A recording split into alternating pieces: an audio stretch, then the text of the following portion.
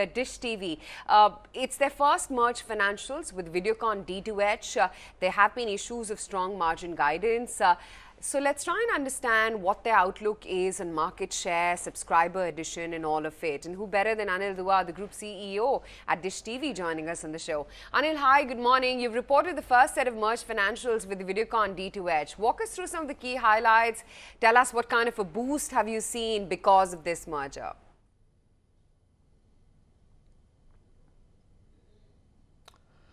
So we are anticipating a strong boost because of this merger to both Dish TV and Videocon D2H. It has been a good planning period for us. We put together lots of thoughts, lots of possibilities, and some of them we've already started implementing. We have the combined teams now, very good talent pool, very excited about the future, lots of possible synergies laid out on revenue side as well as cost side, and plans in place to achieve them. So I think it's exciting future ahead. You've also mentioned that revenue would be further fortified because value-added services, Anil. What kind of services are you looking at, and what really is the strategy to help grow subscription revenues, for instance, going forward?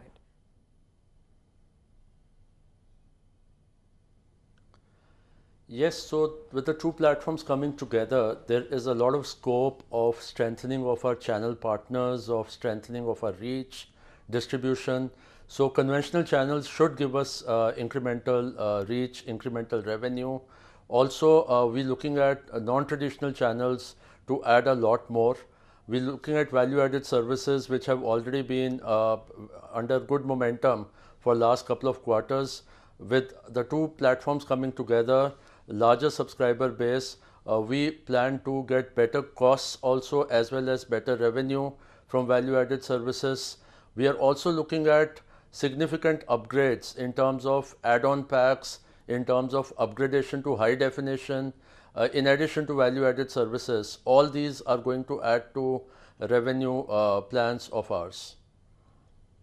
Okay, that's very encouraging to hear.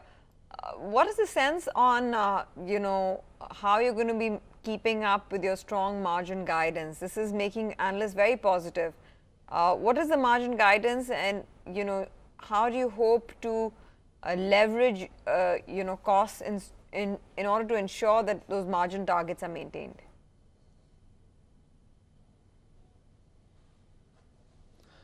Right. So if you see our EBITDA margin in 17-18 has been 31.5%. We've given a guidance of about 34 to 35% this year in FY19. This is on back of some of the revenue synergies that I spoke about, and also on back of lots of cost synergies which are possible on content side with joint procurement for both the platforms, on financing cost side with the interest cost of our debt coming down, on the capex side with joint procurement of our set-top boxes, antennas and everything. Also lots of synergies on IT backend, on call center. So all this put together, we are forecasting a synergy of around 510 crore in FY19, and I think we have good solid plans to achieve those. Market is currently estimated to have over 60 million subscribers, which is 6 crore subscribers, put it simply in Indian terms, and is growing at around 10% annually. How much growth do you anticipate? How do you see the industry growth shaping up, and what percentage of the industry growth are you hoping to garner in terms of your market share?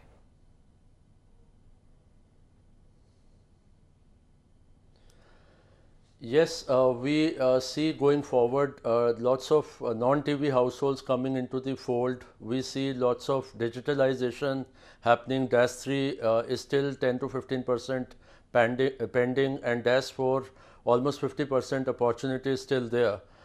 So we see lots of these households coming into DTH fold.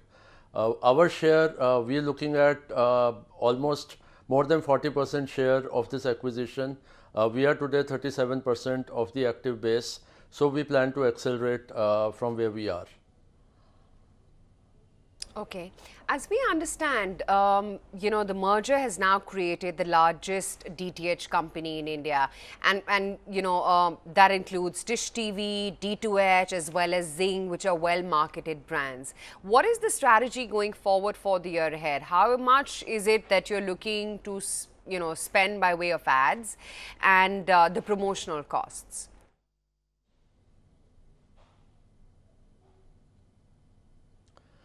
Right. So strategy going forward, I will say rests on a few pillars which should be differentiated from the past because we have this huge opportunity of the merger.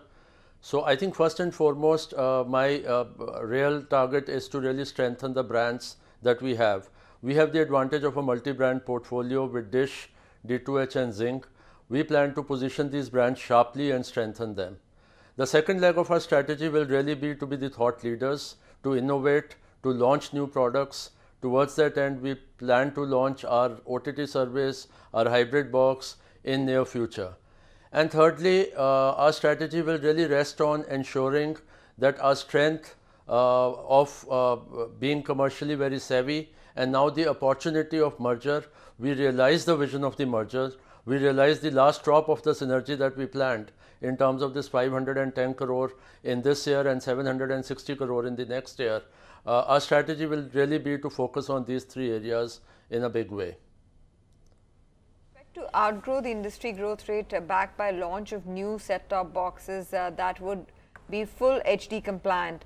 How much will this boost your ARPUs by, your average revenue per unit or per user rather, if you have run those numbers?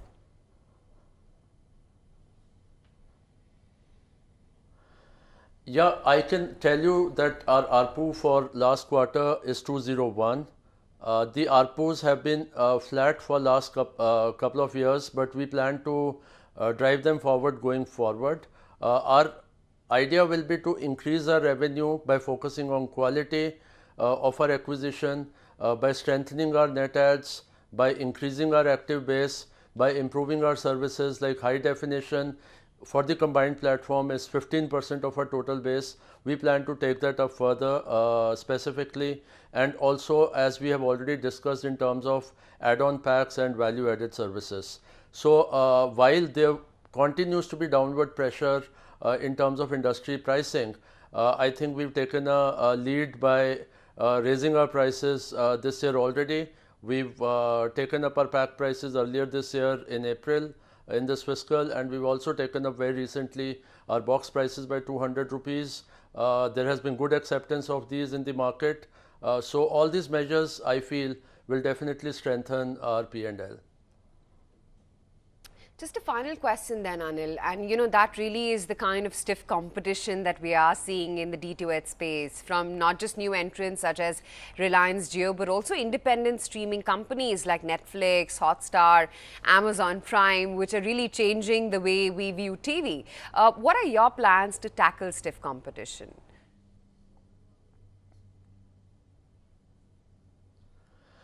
Yes, it's a small segment right now, but it's a growing trend. So we are completely cognizant of it. We have our plans in place. We are working on that. And as I said that, before Diwali, we plan to come out with our own big bang launch of our OTT service, also our hybrid boxes around that time, and participate in that space as we go forward, as that opportunity grows bigger. And we do all that while focusing on our core, which is our live TV channel, where we are very strong with, as I said, almost 40% share. So we continue to strengthen that offering because that will remain the bigger opportunity for many years to come.